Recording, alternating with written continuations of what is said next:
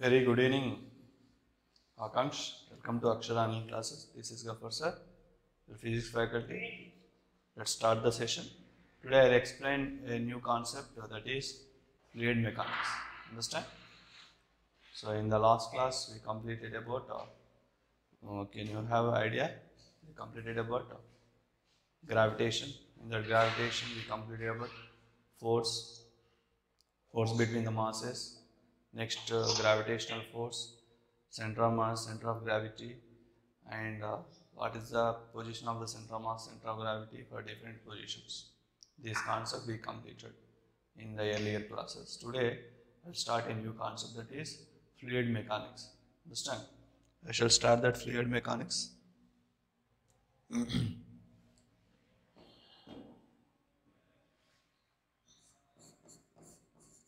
Fluid mechanics. Fluid mechanics is not appearing, kada?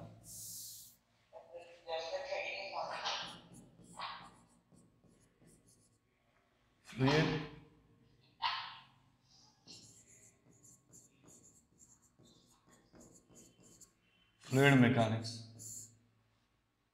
Understand? Fluid mechanics. That fluid mechanics. So here, what is meant by fluid mechanics? The study about the fluid. The study about fluid is known as a fluid mechanics.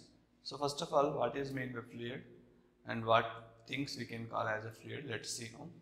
Fluid. So here, fluid means it is a substance. Fluid means it is a substance, understand, which can flow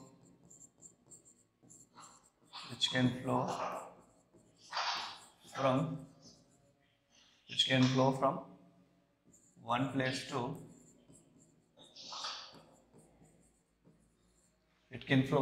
to other. Fluid is a what? Fluid is a what? Fluid is a substance. It is a substance which can flow from one place to other. And generally gases and liquids are called fluid. Which things we call as a fluid? Gases and liquids, both we can call as a fluid. Commonly we can call these two a fluid. Now, but what is the difference between these gases and liquids? What is the differences between these gases and liquids? Let me take first gases or else liquids I will take. If you observe the liquids, the liquid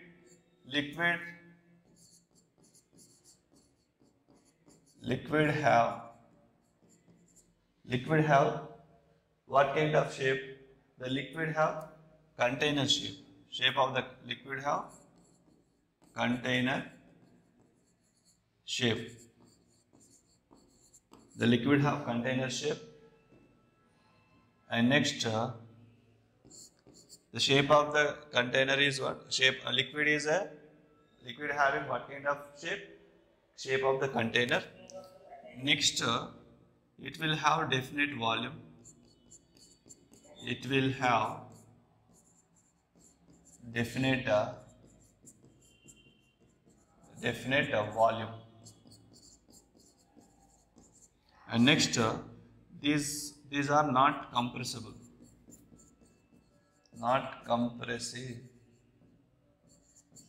These are not compressible. Liquids are not compressible, and they are having definite shape, and they are having the container shape. They are having definite volume. They are having the container shape, and liquid will exert pressure. Liquid will exert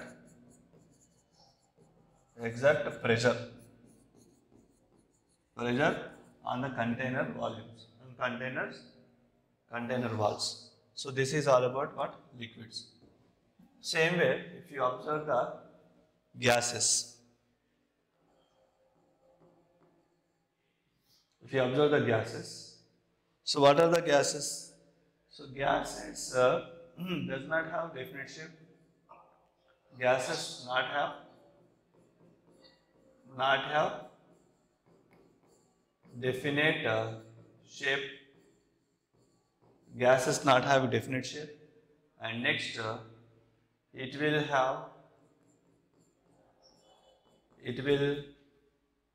have volume. It will have volume.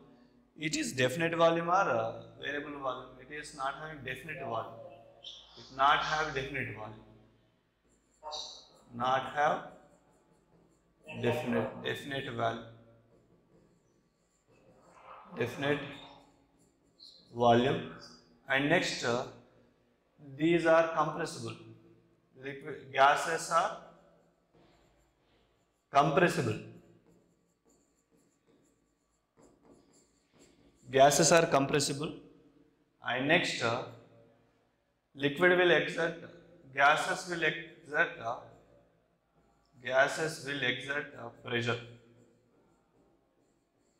pressure on the sides of the container. So this is the main difference between the main things between the liquid and gases. Liquid has shape of the container, gases not having the shape of the container. It will occupy whole container volume, and it has definite volume, but the gases not having definite volume because they are occupying the whole container, so that they are not having definite volume. Understand? And the next, so these are the difference between what gases and liquids. Even though these things, gases and liquids, both will exert the what? Both will exert both combinedly called as the liquids because they are flowing from one place to other place. But the common thing between these two is liquids and gases both are exerting the pressure. So that we should learn that pressure. And this topic is the study about this fluid is nothing but fluids are nothing but fluid mechanics. But here this fluid mechanics has two branches. So look at the fluid mechanics, branches of fluid mechanics. Fluid mechanics. You say the branches of fluid mechanics. So the first branch is fluid statics. Fluid statics, and the second one is fluid dynamics. Fluid statics and fluid dynamics. These are the two branches of fluid.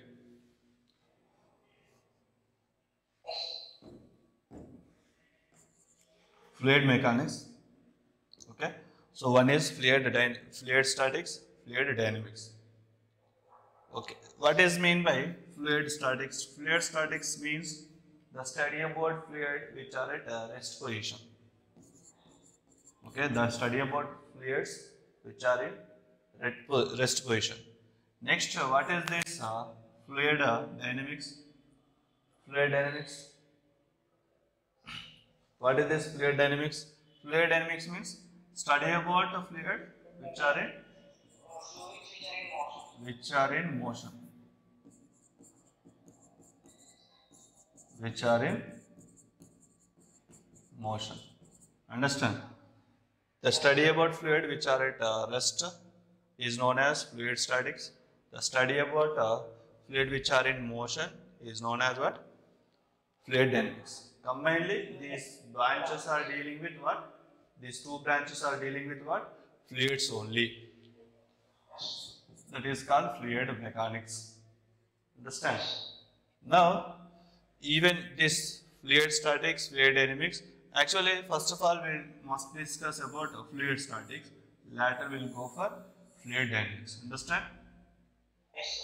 Now, anyhow, these liquids, Combinedly, liquid and gases are called fluids.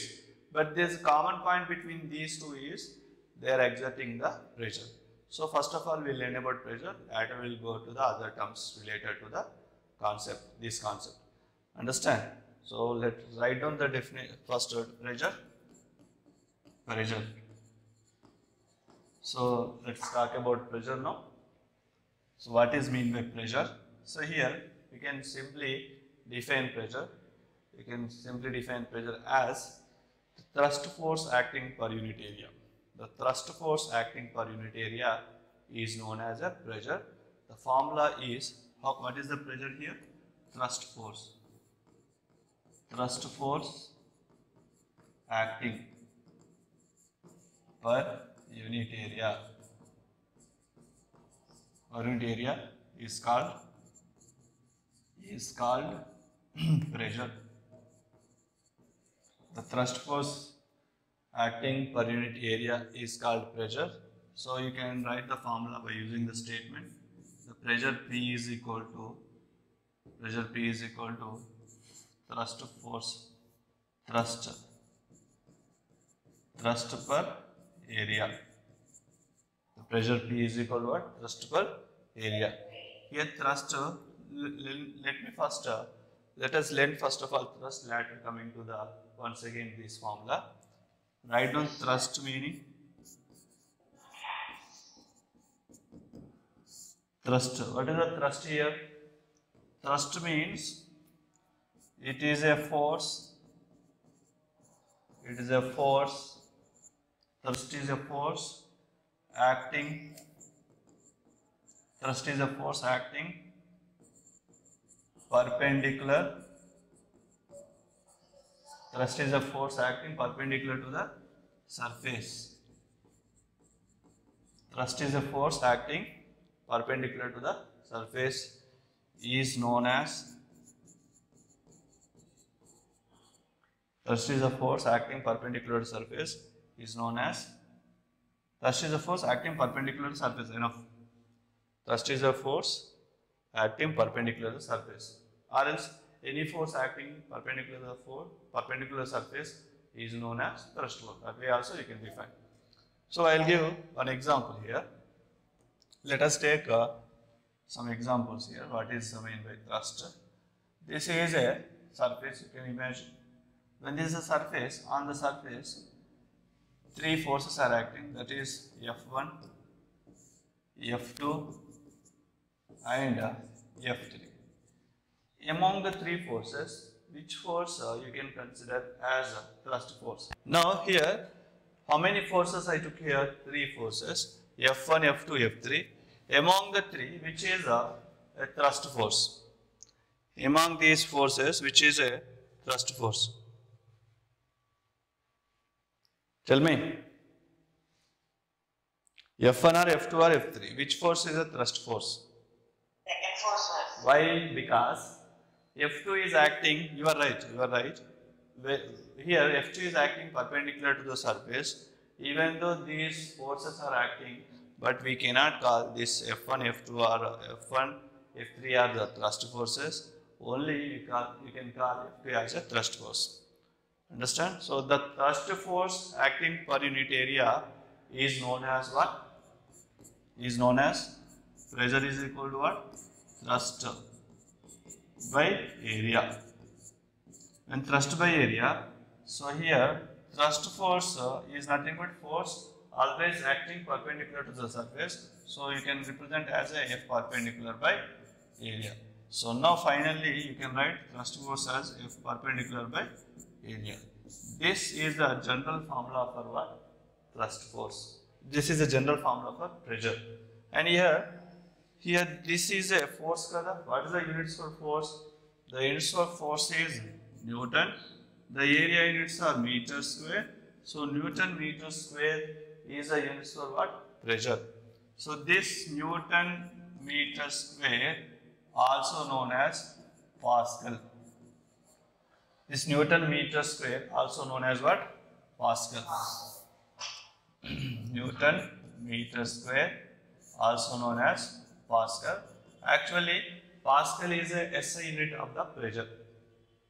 Newton meter square is a MK system. Pascal is a SI system. SI system units for pressure is Pascal. MK system is Newton per meter square. Anyhow, so this is a formula for pressure, and this is a units for pressure. And here one more thing, pressure is a scalar quantity. Pressure is a scalar quantity. Pressure is a scalar quantity because it not have a particular direction. If you observe the pressure here, pressure is equal to force per area. Here force, SI unit of pressure is Pascal. MK's units are Newton per meter square. Okay. Now the thing here, something I am explaining. Yeah, pressure is a scalar quantity because even though if you observe the formula, force and area are both vector quantities, but the pressure is a scalar because the pressure is not having particular direction. If you observe any liquid inside the pressure will act in all directions. Because of that reason, we are defining the pressure as a scalar quantity. So, pressure is a scalar quantity.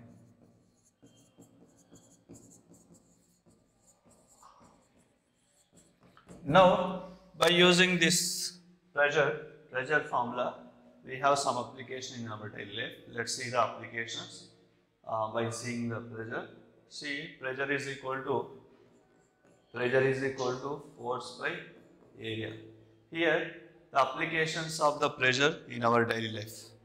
Applications of pressure in our daily life. Applications of pressure. Applications of pressure. First application is sharpening the knife. Sharpening the knife.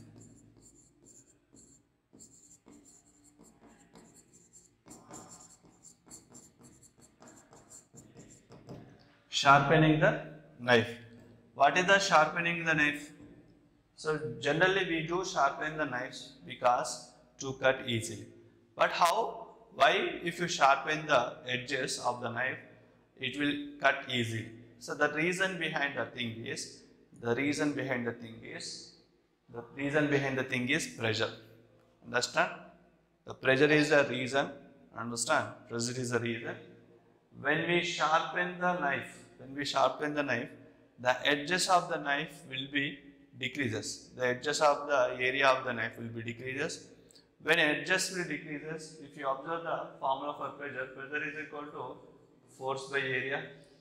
So which means that pressure is inversely proportional to area. And meaning is what? When area increases, pressure will be decreases. When area decreases, pressure will increases. But to cut something, we require more pressure. In order to improving the pressure by using the same force, we should decrease the area of the edges. When we decrease the area of the edges, what going to be happen? When you decrease the area of the edges, the pressure will increases. By using the same force, we can increase the pressure. When we increase the pressure, we can cut easily. So that is how we do sharpen the edges of the knife. Understand? Next, one more example is in our daily life. The one more example is school. Bags, strips. School bag strips.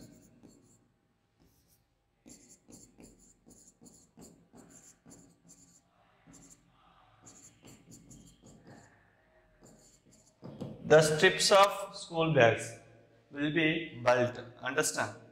The strip of school bags will be bulked. Why do the strips will be bulked? Understand? Why we have strips would be bulked in size? Actually, generally the school bag strips having belt. Why the schools belt? School bag strips we have not thin, they are having belt, very large area. Why they are having very large area? Because the same thing. Here pressure is right proportional to area. Look at here, when the area of the school bag strips will increases, what going to be happen? Pressure will be reduces. So that when pressure is reduces on our shoulders, we feel somewhat comfort. That is the reason the school bag strips having very belt in size. If it is, for example, if it is made up of thin surfaces, what going to be happen? Area will decreases. In area decreases, pressure will increases. That pressure is acting on the shoulders. It will give some pain. So that is the reason the school bag strips will make as larger in size, very belt surfaces to reduce the pressure. Understand? Even camel. We prefer camel as a vehicle for the deserts. Yes or no? Why do you prefer camel as a vehicle in the deserts? Because when camel foot is very larger in size, foot of the camel is very larger in size. If it is larger area, the pressure will reduces. When pressure is reduces, it cannot sink into the sand easily, so it can walk easily in the deserts. Because when pressure is reduces, it cannot sink into the sand. Understand? When it is cannot sink into the sand, it can walk easily. That is the reason we prefer the camel as a vehicle for in deserts. Understand? So, camel. Next, do you have any ideas about this pressure? I mean, uses of pressure. One is sharpen the edges of the knife, school bag strips, and camel is preferring as a vehicle in deserts. Even we have larger surface area tires in order to move easily on the roads. So that is also because of that is also reason for what? Reason for pressure only. Got my point? So these are the some examples related to pressure in our daily life. Understand? Now, but here I have a questions. I'll ask some example questions. Question number 1. The question number one is. So tell me the question number 1. Let us take. We have a box. We have a box like this. The box dimensions of the box are length is 10 meters or 10 centimeters, 20 centimeters you can take, 10 centimeters you can take, this is 5 centimeters you can take. Now in this box mass is 10 kg. The box mass is 10 kg and the dimensions of the box is 20, 10, 5. 20, 10, 5 is the dimensions of the box. The weight of the box is 10 kg. Now, this is placed on the floor. This is placed on where? On a floor. When it is placed on the floor, what is the pressure acting on the floor due to this weight of the box? What is the pressure acting on the box due to this weight due to its weight? Tell me, what is the formula for pressure? The formula for pressure is equal to force by area. The force must be thrust force. Here the weight is act like a force. Here pressure is equal to what? Force by area. Here this force, who is act like a force here? The weight of the box is act like a force. When the weight is act like a force, then the pressure is equal to, what is weight here? mg. Mg is a weight, and what is the area? Area is nothing but 20 into 10. 20 into 10. So what is the 20 into 10? 20 into 10 will give the area of this container.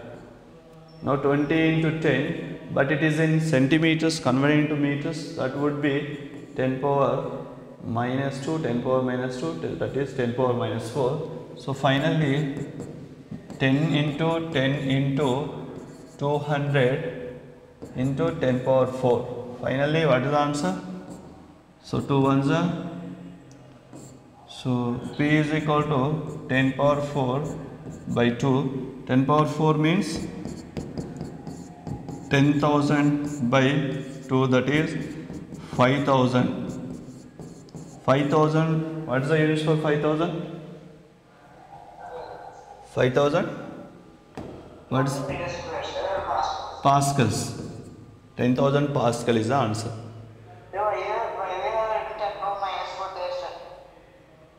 Ma? Here this is 20 centimeter, this is 10 centimeters. I have converted into meters. When I convert it to meter, this 20 into 10 power minus 2, here also 20 into 10 power minus 2. If I add these two, you have 10 power minus 4 is a denominator. So that way you have the answer. Next, same thing in the same problem. If I place the object in this way as a 20 and 10 centimeter, so this is a pressure. But same thing if I rotate this object. When I rotate this object, now this part of the area is supporting to the ground. Then what is the pressure exerted on the ground? Tell me. Now this part is touching the ground now. When this part is touching the ground, then what is the pressure? Formula for pressure is equal, tell me? Force by area. Force is same. How much force? 10 into 10, because 10 kg acceleration due to gravity is 10. But which area is contact with the ground? This 10 into 5. 10 into 5 into 10 power minus 4. Now 10 gets cancelled. 5 1s are, 5 2s are. Then 2 into 10 power 4 Pascal. Before how much is the pressure? 500 Pascal. Now here how many Pascals? 20,000 Pascal. Why 20,000 Pascal? In this case the area decreases. When area decreases, pressure will increase it, kada? So that here acting more pressure than this. In this case more area, in this case less area is contact with the surfaces, contact with the ground. So in the second case you will observe more pressure. Understand?